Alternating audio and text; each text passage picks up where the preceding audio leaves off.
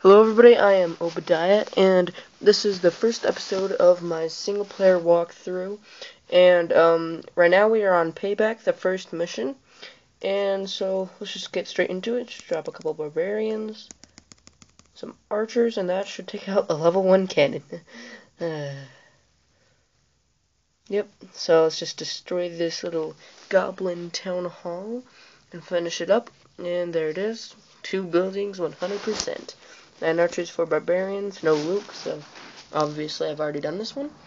And I will see you next time on the next single player walkthrough episode 2. See ya.